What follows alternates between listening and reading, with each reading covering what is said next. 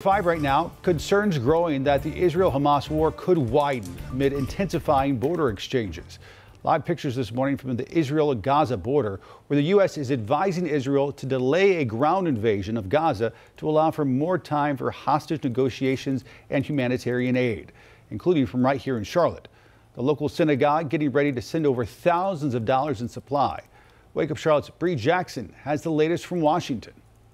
Good morning, Ben. The White House is advising Israel to delay a ground invasion of Gaza to allow for more time for hostage negotiations and humanitarian aid.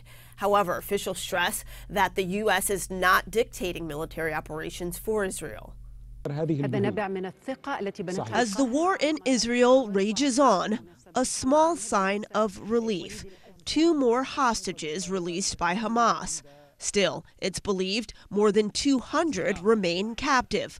President Biden was asked whether he'd support a ceasefire to get them out. We should have those hostages released, and then we can talk.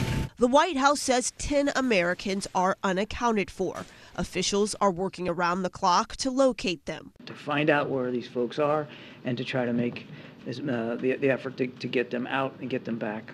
The U.S. is boosting its military presence in the region to include sending more air defenses and troops. To ensure that we're postured appropriately, both in terms of being able to defend our forces and respond decisively as needed.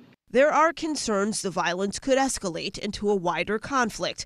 The Biden administration says it's taking steps to prevent that from happening. Supporting Israel's defense of its people, helping secure the release of the hostages held by Hamas, addressing the humanitarian crisis in Gaza. The U.S. is also urging Israel to delay its ground invasion to allow for more time for hostage talks and humanitarian aid. The situation growing even more dire each day. Sadly, the longer this war goes, the deeper the humanitarian needs are going to be, and we will need more funding for sure. Today, the UN Security Council meets in New York to discuss the ongoing situation in the Middle East. And today, members of the House Committee on Foreign Affairs will receive a classified briefing focusing on Iran and its support of terror groups like Hamas.